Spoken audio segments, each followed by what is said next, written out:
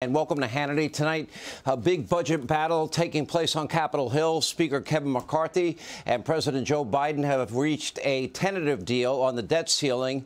Not all Republicans, not all Democrats are on board. In fact, many are very outraged about the agreement.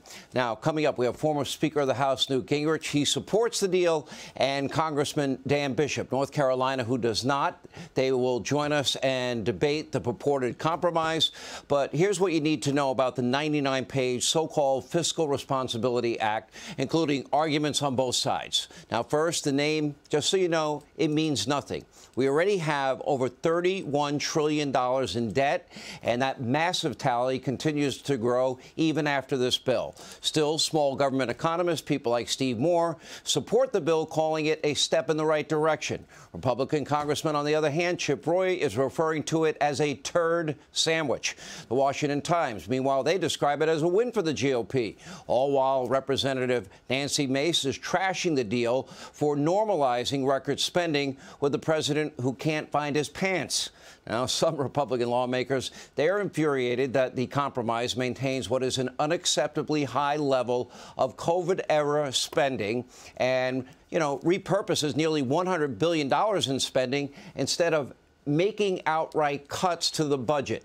This is a bill that pushes any further negotiations back until after the presidential election, which is a very key point of contention. Many Republicans wanted yet another negotiation before next year's presidential election. They fear handing Democrats a blank check if they keep the White House in 2024. Here's what some Republicans like about the bill. One, it caps non-defense spending growth by no more than 1% in 2024 and 2025. Two, the bill does claw back $28 billion in unspent COVID funds. Three, it officially cancels Biden's student loan pause.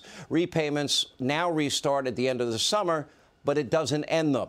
Four, it marginally expands work requirements for certain social programs like food stamps. Five, funding to Biden's insane $80 billion plan to double the size of the IRS. That will be cut by $1.4 billion a year, but a far cry from the Republican bill that slashed the program completely. And according to CNN, another $20 billion will be repurposed in 2024 and 2025. Quote, this provision does not appear in the text of the bill, but another source familiar with the deal said both sides have agreed to that. But that means best case scenario is Biden's IRS expansion will still have around $60 billion to work with. As conservatives point out, the budget cuts are small, not enough for some Republicans. Remember, their bill cut $4.8 trillion. Also, the work requirements feature a lot of exceptions, and some believe that the cuts are essentially window dressing to a terrible bill.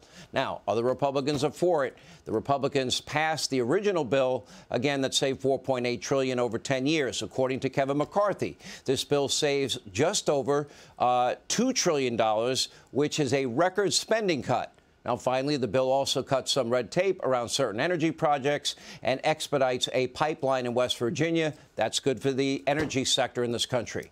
Now, of course, Democrats, they are also livid about the provisions. You have the far-left Sierra Club calling it a bad deal for the country. You have Senator Tim Kaine attempting to now torpedo the legislation in the U.S. Senate.